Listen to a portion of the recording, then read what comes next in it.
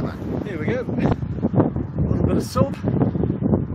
A nice Victoria, and it's an old Victoria. This Victoria with a veil, I can't see the date on it yet. But a silver sixpence popped out. We had a lot of copper coins as well. John and myself rode it as a result of them.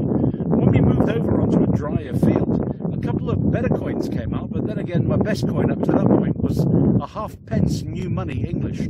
Lucky me. And then a little bit of Victoria. Even though she's got the veil on, she's still my sweetheart.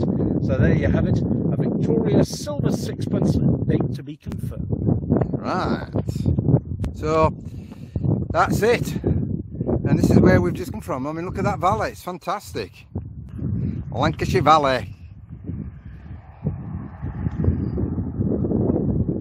Wow, what a place. It's in that field, and plenty to do, plenty. So thanks for joining me then. Michael comes up with silver. Catch you next time.